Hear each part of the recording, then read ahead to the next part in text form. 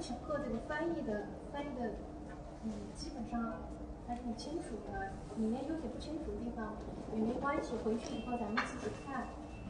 前面那个它的主要思想呢，就是他对这个马克思的，他用自己的原结构理论对马克思的这个原结构理论进行批判。他认为马克思的原结构理论存在这个结构上的问题，就刚才小贺讲的结构上的问题。这个问题就是这个统治阶层，过去统治阶层和基础阶层，统治阶层忽视了这个组织这一阶层。那么刚才这个表格就16页这个表格上这一段，所谓hegemony，我们讲领导权或者霸权，它这个意思就是说，这个从这个霸权这个角度来说呢，那个组织阶层它有这个 domination， 就是这个主导阶级有2个部分，一个部分呢是靠它的那个财产起霸权作用，这就是资本家。另一部分呢是靠他这个能力、知识起霸权作用，这就是精英阶层，这是这个意思。那基础阶级呢，它就是充满劳动力的。这霸权是这么理解的，就是霸权会主导，他凭什么来主导这个社会？他凭什么就是占据了这个霸权地位？他是凭着自己的财产。一方面，一个是就他说的两端，一端是凭财产，另一端是凭他的知识和能力。就是看。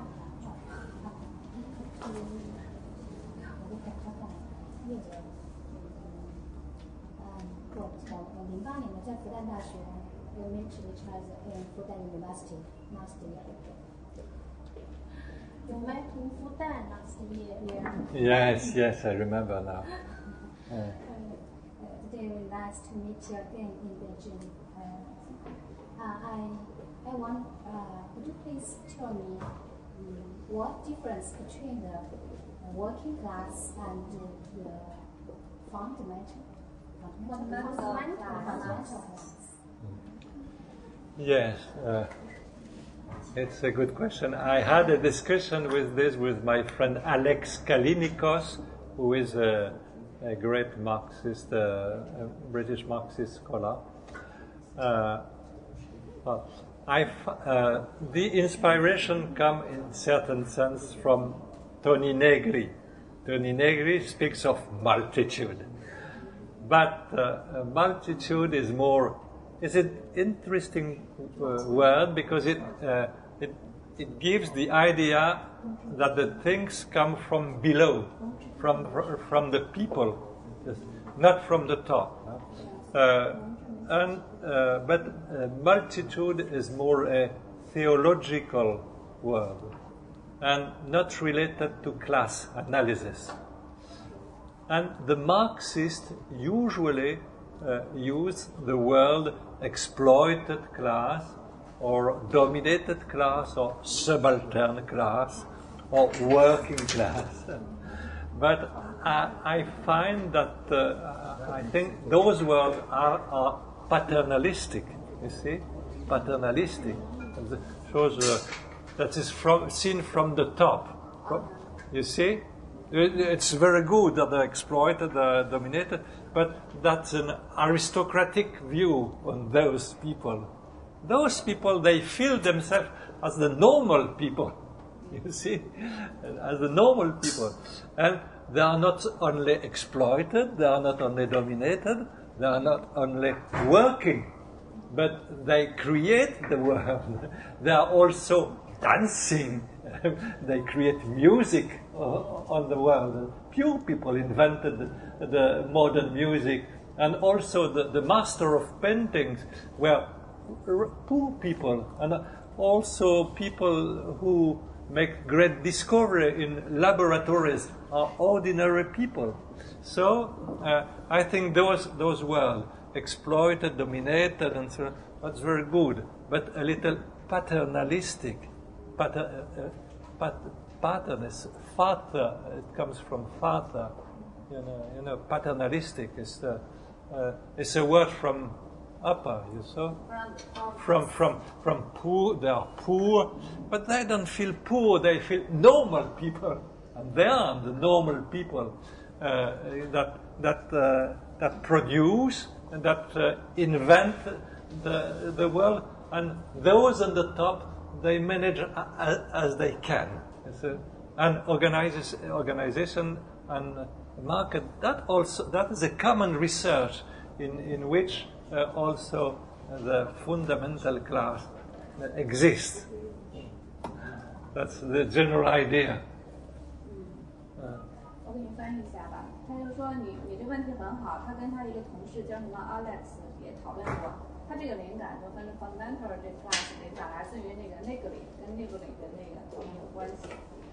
他用这个fundamental 这概念想来就是去界定一个从底层来的那些人，就底层那个阶级。那个马克思主义的区分呢，他认为就是还是有些过时的，因为就是他因为我听得不是很清楚，他有的强调好像马克思是从上面还是来看待这个阶级。他认为就是说现在好多那种统治者认为自己也在劳动，是吧？就是说，也是在劳动。刚才提出工人阶级和基础阶级区别，工人阶级它的局限就是工厂生产的能力，基础阶级是所有社会的，像刚才讲，包括艺术家。包括这个音乐家，他有可能是非常杰出的，但他也属于基础阶级，因为他既不属于这个有产阶级，也不属于这个领导阶级、管理阶级。他们从来不把自己看作是穷人，但他们是基础阶级份。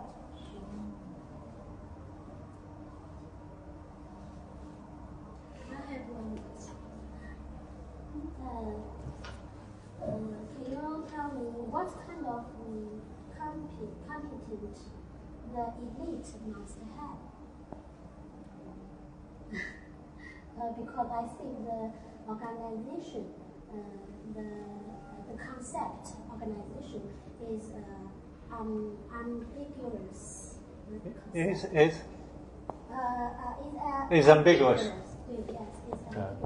So I want to know what kind of competent the elite. The elite must have. Yeah. Do you think it is the art of ruling or a discursive right or art? And if the fundamental class have this kind of component, they can be This kind of. I don't hear very well. Yeah. Sorry. Your English is excellent, but. Do you think if the fundamental class being the competence of Yes, I understand what you mean. Yeah. Well, it's on every point. Yeah, you must. Every point every word is a big problem. Yeah, on every sentence is a big problem.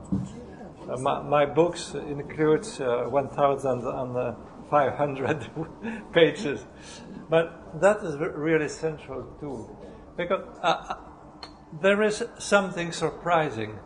Marx is the inventor of this polarity. Of this market organization. That is a very important invention in the history of ideas.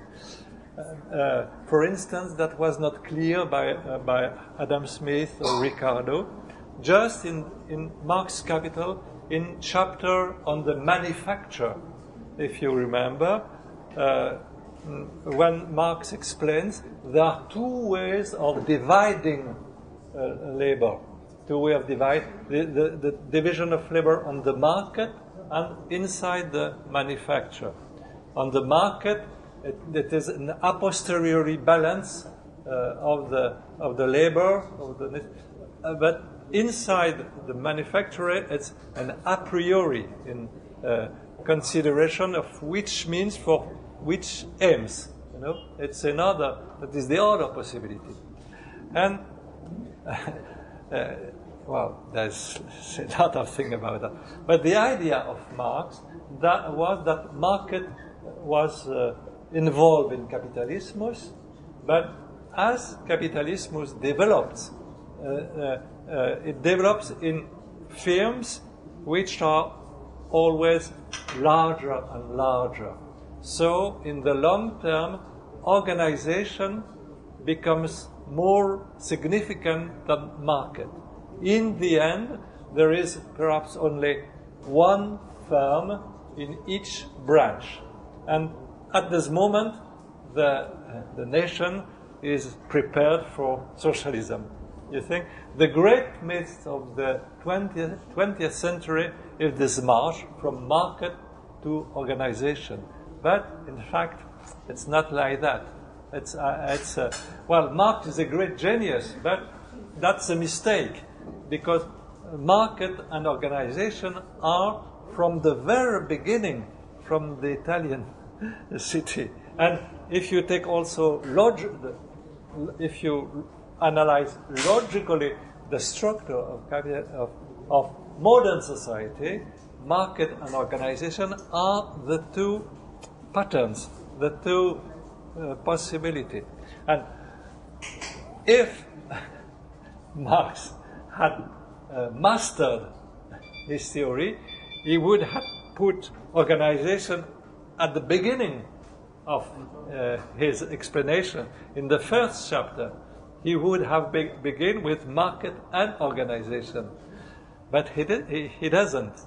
Only in the chapter before the manufacture, suddenly you have a chapter called the cooperation.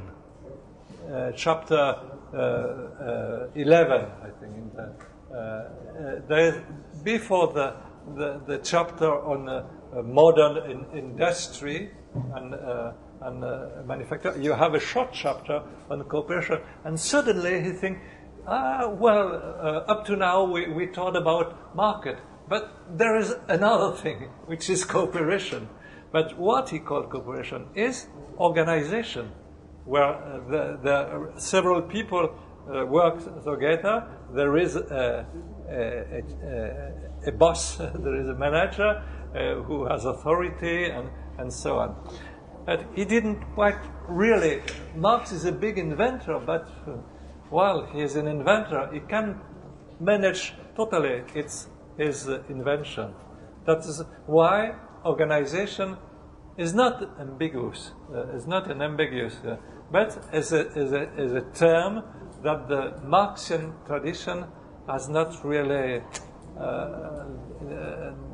the cipher has not really clearly identified as the matching piece with market.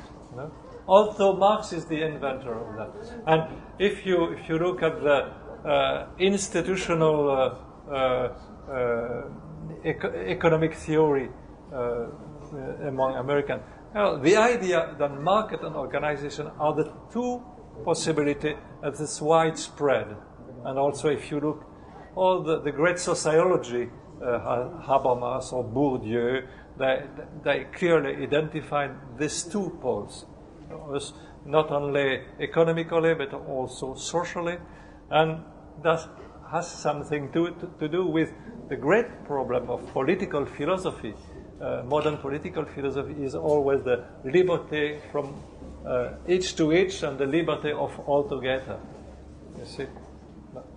Sorry, it's quite a long story. 对，他其实他讲了一下，他就是说马克思，为什么一开始就没提出这个理论的市场？因为他们是组织，他只考虑到这个生产领域，就关联到市场这一方面，没有考虑到组织。后来慢慢的，他说也有想到工人之间的合作，其实就是一种组织形式。然后他又谈到海马斯还有贝尔迪克这些人都注意到了这个组织这个在社会中的作用，基本上是这样。Bonjour, Monsieur Jacques. Bienvenue avec I have one question. Just now, perhaps to save time, you passed part 2, 3, word system. Could you give us the main idea of word system in 2 or 3 sentences? Okay, thank you. 我正想问一个跟你一样，正好把这个问题补充完整。就是在他的这个原结构里面，如何解释民族国家和世界体系？就是你的问题就可能更全一点。Can you just enlarge the question? Can you use your meta structure theory to explain the national state and the world system. What is the difference?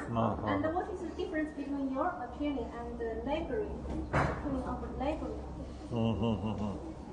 Well,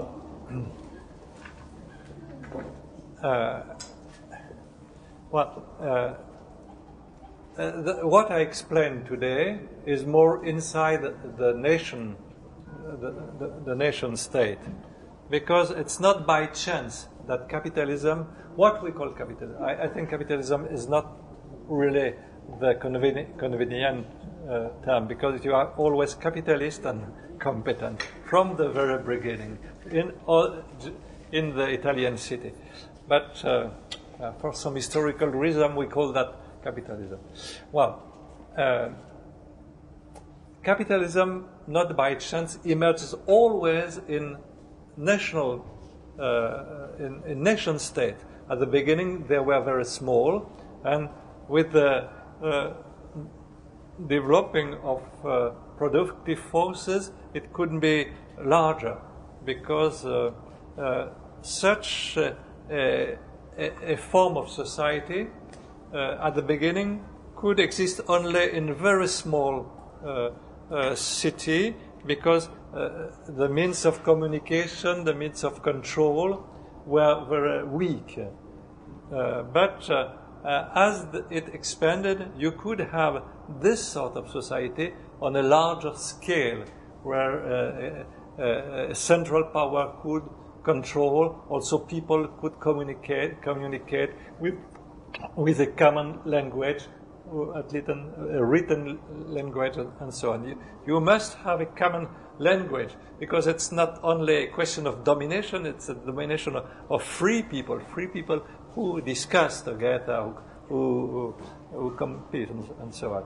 So, but in the modern world, there are such nation states where there is always a metastructural presupposition that you are supposed to be free, equal, and rational, and you are addressed as such. And you are supposed to be under a common power that is your common power, that you choose more or less. Since Hobbes said that, you choose the most powerful to pull order, but you are supposed to choose it, all of you.